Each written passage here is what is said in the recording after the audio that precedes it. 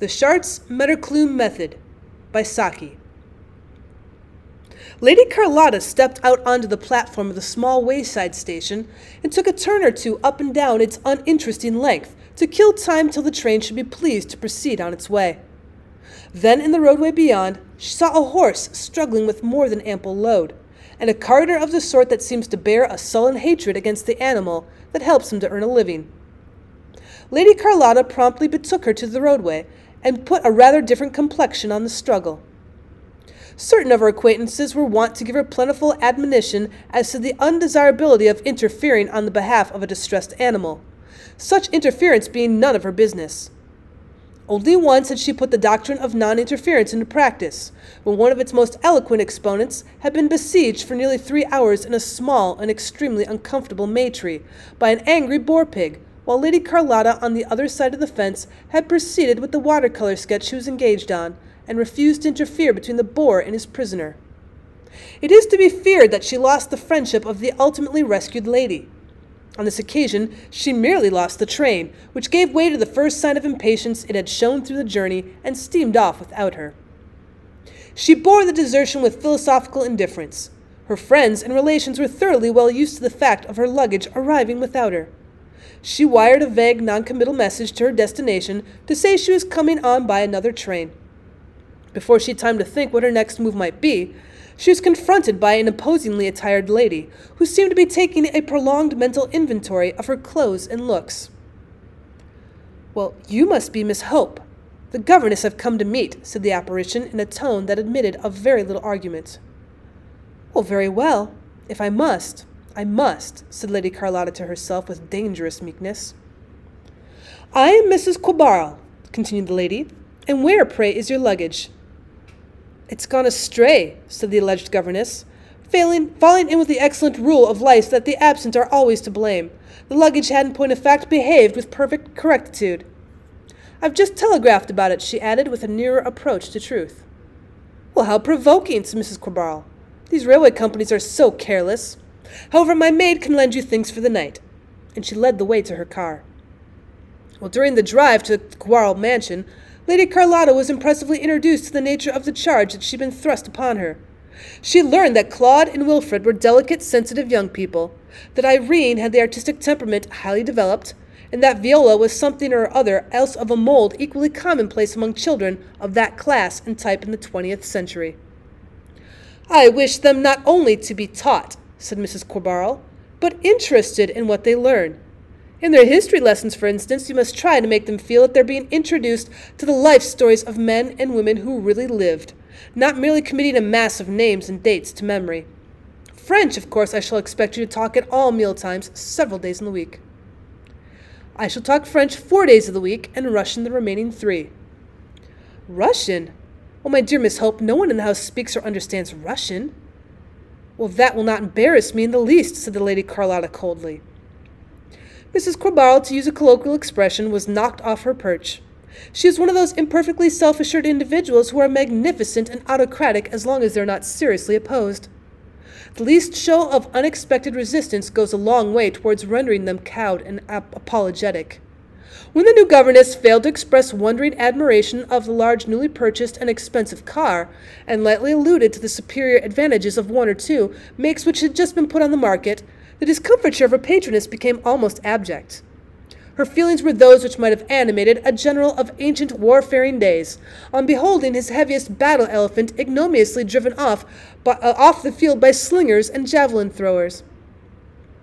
Well, at dinner that evening, although reinforced by her husband, who usually duplicated her opinions and lent her moral support generally, Mrs. Quabarl gained none of her lost ground.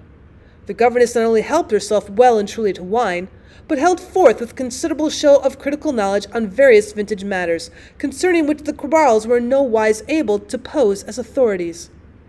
Previous governesses had limited their conversation on the wine topic to a respectful and doubtless sincere expression of a preference for water. When this one went as far as to recommend a wine firm in whose hands you could not go very far wrong with, Mrs. Quabarl thought it time to turn the conversation to more usual channels. "We got very satisfactory references about you from Canon Teep," she observed. "A very estimable man, I should think." "Well, he drinks like a fish and beats his wife. But otherwise, a very lovable character," said the governess imperturbably. "My dear Miss Hope, I trust you're exaggerating," exclaimed the Quabarls in unison. "One must in justice admit that there is some provocation," continued the romancer. "Mrs. Teep is quite the most irritating bridge player that I've ever sat down with. Her leads and declarations would condone a certain amount of brutality in her partner. But to souse her with the contents of the only soda water siphon in the house on a Sunday afternoon, when one couldn't get another, argues an indifference to the comfort of others, which I cannot altogether overlook. You may think me hasty in my judgments, but it was practically on account of the siphon incident that I left." "We'll talk of this some other time," said Mrs. Quabarl hastily. "Well, I shall never allude to it again," said the governess with decision. Mr. Quabarl made a welcome diversion by asking what studies the new instructress proposed to inaugurate on the morrow. "Well, history, to begin with," she informed him. "Ah, history," he observed sagely. "Now, in teaching them history, you must take care to interest them in what they learn. You must make them feel that they're being introduced to the life stories of men and women who really lived." "I've told her all that," interposed Mrs. Quabarl. "I teach history on the Schartz Metterklume method," said the governess loftily. "Oh, yes," said her listeners, thinking it expedient to assume an acquaintance at least with the name. "What are you children doing out here?" demanded Mrs. Quabarl the next morning, on finding Irene sitting rather glumly at the head of the stairs, while her sister was perched in an attitude of distressed discomfort on the window seat behind her, with a wolfskin rug almost covering her. "We are having a history lesson," came the unexpected reply. "I'm supposed to be Rome, and Viola up there is the she-wolf. Not a real wolf, but the figure of one that the Romans used to set the store by. I forget why. Claude and Wilfred have gone to fetch the shabby women." "The shabby women?" "Yes, they've got to carry them off. They didn't want to, but Miss Hope got one of Father's fives bats and said she'd give them a number 9 spanking if they didn't. So they've gone to do it." A loud, angry screaming from the direction of the lawn drew Mrs. Quabarl thither in hot haste, fearful lest the threatened castigation might even be now in the process of infliction. The outcry, however, came principally from the 2 small daughters of the lodge-keeper, who were being hauled and pushed towards the house by the panting and disheveled Claude and Wilfred, whose task was rendered even more arduous by the incessant, if not very effectual, attacks of the captured maiden's smaller brother. The governess, fives bat in hand, sat negligently on the stone balustrade, presiding over the scene with the cold impartiality of a goddess of battles. A furious and repeated chorus of "I'll tell mother" rose from the lodge children, but the lodge mother, who was hard of hearing, was for the moment immersed in the preoccupation of her washtub.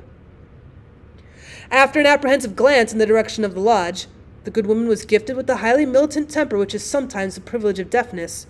Mrs. Quabarl flew indignantly to the rescue of the struggling captives. "Wilfred! Claude! Let those children go at once. Miss Hope, what on earth is the meaning of this scene?" "Well, it's early Roman history. The Sabine women, don't you know? It's the Schartz Metterklume method to make children understand history by acting it in themselves. It fixes it in their memory, you know. Of course, if, thanks to your interference, your boys go through life thinking that the Sabine women ultimately escaped, I really cannot be held responsible." "Well, you may be clever and modern, Miss Hope," said Mrs. Quabarl firmly, "but I should like you to leave here by the next train. Your luggage will be sent after you as soon as it arrives."